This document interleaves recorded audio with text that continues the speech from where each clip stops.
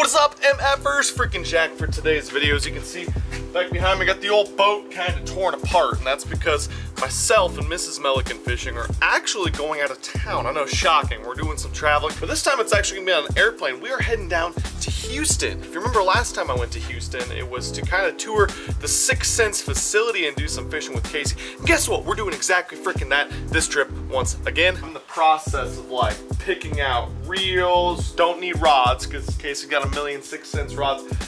Probably don't need baits either. He's like, dude, I got a bait or two. I own a damn bait company. But I'm getting my tackle ready because I'm going fishing with him first thing tomorrow morning. He's got a couple spots. He just caught a 10-pounder on a damn prototype bait the other day. And he's got another lake that has giants in it as well. So I'm freaking excited to get down there, get out of these damn warm clothes and go catch some actual slaunchy bass in some hot weather. Now, before we get down to the Houstonian and start catching some big old slaunchy Tahitian bass in today's video, gotta tell you something. Casey came to me with an idea that's freaking amazing, that's gonna help you guys go out and catch more fish. He's like, I want you to go pick out 5 6th Sense baits out of your box that you have confidence in catching fish in the May-June time period of the year. Now, around here in Nebraska and a lot of Midwest, May and June is like the late pre-spawn, into the spawn, post-spawn period, and then of course just touching on the early summer period. And so he wants me to pick out 5 baits out of my boxes here. So I'm gonna do that really quick, and I'm gonna tell you guys why that's important and something that's gonna help you guys catch more fish. So let's pick those baits out real quick. I'll tell you why it's badass, and then let's go catch some donks.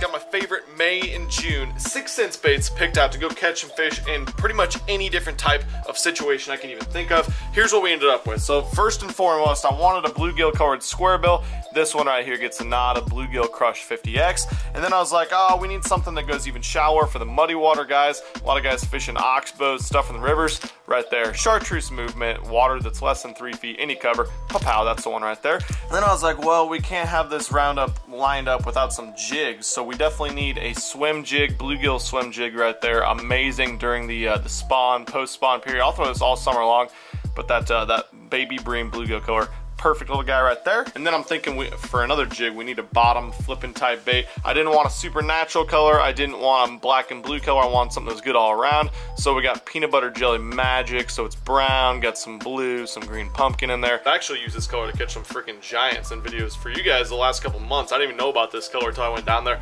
Awesome, awesome color. You guys know I love throwing topwater baits, so picked up a bone-colored dogma bait. That's my favorite topwater bait for the post-spawn period. If you got shad spawns, this guy's amazing. If you don't, I also catch them on this guy, bone-colored walking topwater bait.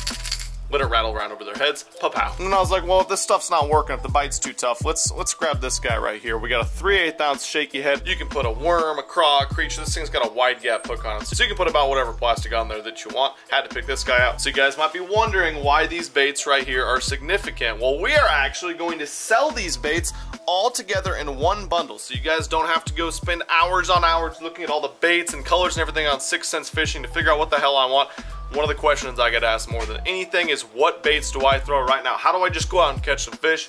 These are my favorites for fishing right now and for next month. Boom, right there. Takes the guesswork out of everything. It's about a $45 retail value on the 6th Sense site. We're gonna sell them for about $40. And we're gonna throw those bags all in a 6th Sense drawstring bag. I've had this one for about a year. Put it through the ringer and it's held up, but yeah, totally badass. So we're gonna put those baits in that bag right there. Casey told me to name it, and the first thing that came to my head, very, very simple. We're gonna call it the Slaunch Sack. A lot of you guys are big fans of 6th Sense Fishing from watching my videos and from not watching my videos.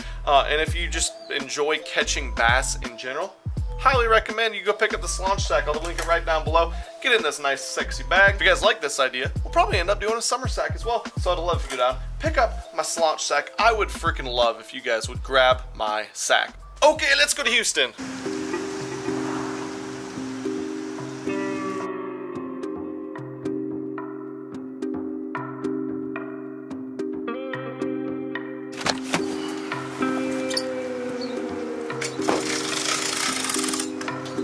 the lake dreams are made of, Casey?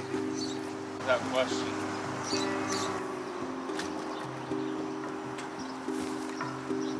Looks like a good parking spot to me. All right, just got the boat launched. Fishing with Casey from, you know, the owner of 6 Cents. So you guys have met Casey before. He's a slaunch slayer. We're gonna catch some big ones. I think there's a chance that we could potentially do that today, maybe. I heard from a guy there's 1 or 2 big ones in here.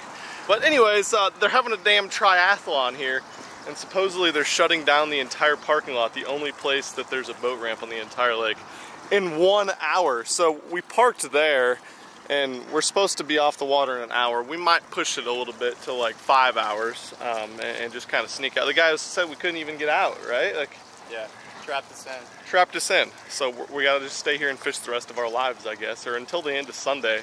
We'll be out here on the boat fishing. But yeah, we're gonna get some shit tied on. They can wait for us. They can clear a path. We'll be fine.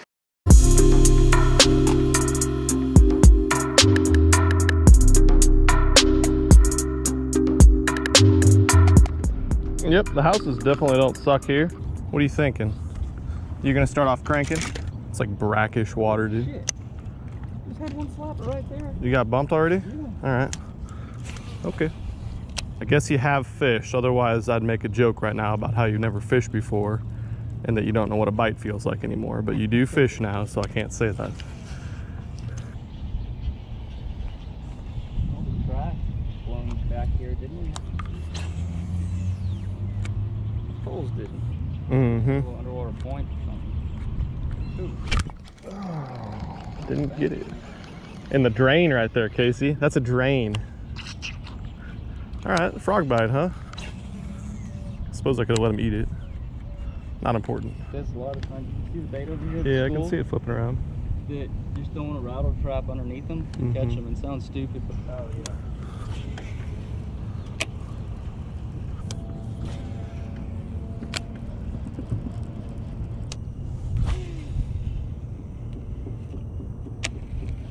And we can get out in the middle too, where they're at, because all their trucks are parked in the middle.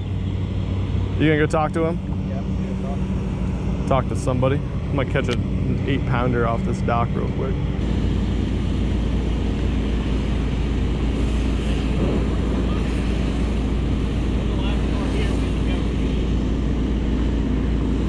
Where the f are we gonna go?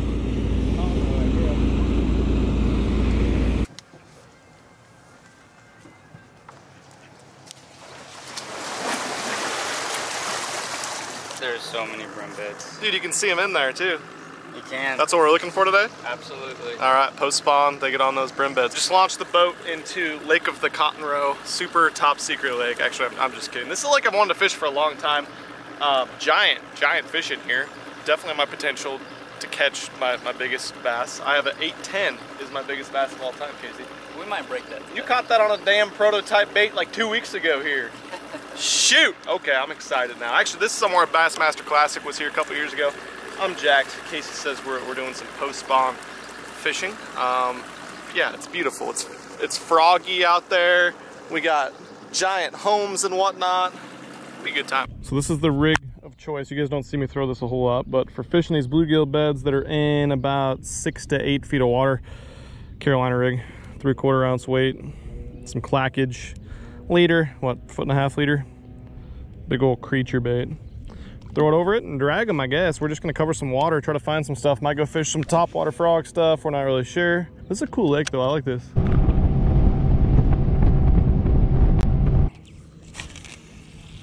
I got a fish on.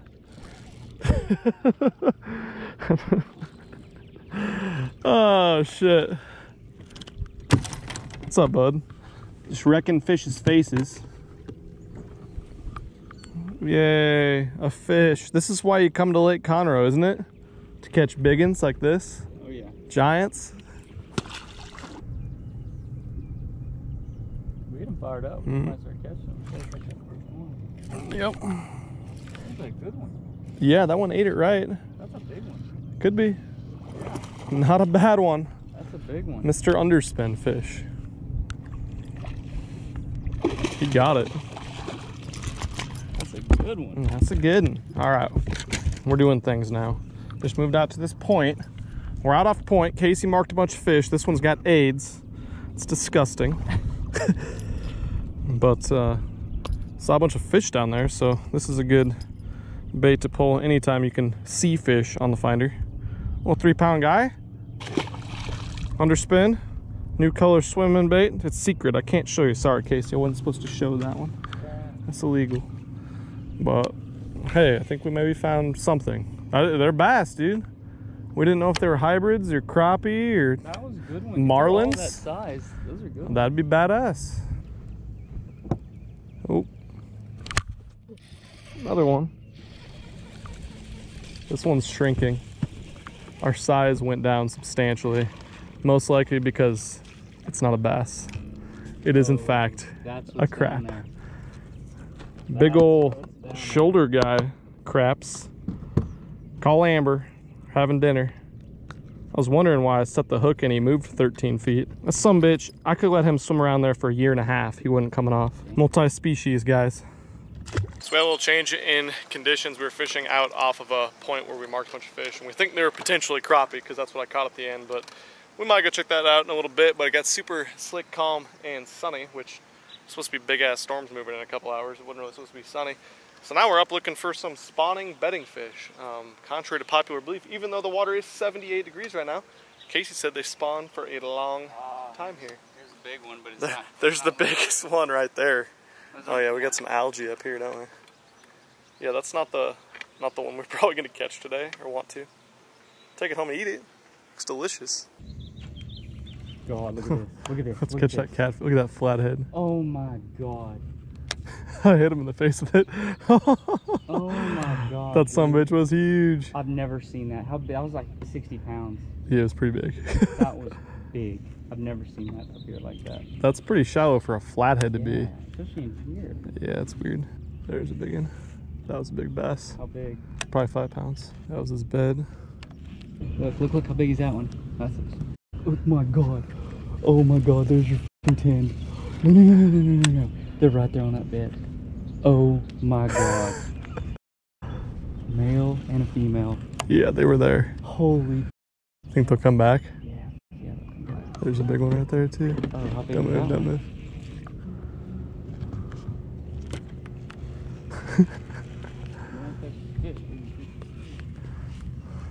That's the way to do it.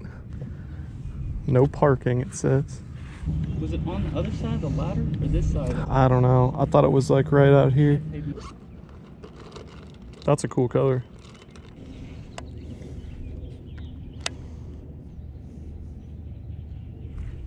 Got him. Yep. God, it took enough times. I've been flipping a damn creature bait. We came in this little pocket. Casey's got a big one, a big one over there. We just saw a couple that were real big right down here. And yeah, I've been flipping in there over and over and over and over. Finally, with this little prototype 6 cents trickworm type guy. Not a bad little 2-pounder. Not what we were looking for. There's one about, I don't know, Casey says 8 to 10 probably. Right up here. Kind of want to try to catch him. I mean, obviously, but him and his mate spooked off of it. I flipped to that guy probably 20 times, to be honest. He wanted nothing to do with the creature bait. Flipping a worm, that's all he wanted. Second time through there. Another marina? That's it. It's the one? No, that's just, oh yeah. That was a good one there, for sure. On the back side. That's a 10. Oh, that's a 10. That's a fucking 10, Ben. So is that their bed? That's the bed. That's He's right here, is where the fish is. Yeah, the bed. Don't flip. There he is, yeah. You better see, dude. Oh, I saw the fish. Some bitch. I think I found out where he grabbed it.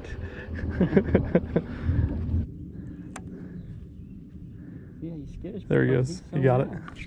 Got him that time. They are bigger than you think, huh? He might not come back and bite now. Who is this guy? Nice one. Yeah, bud. 6 years later.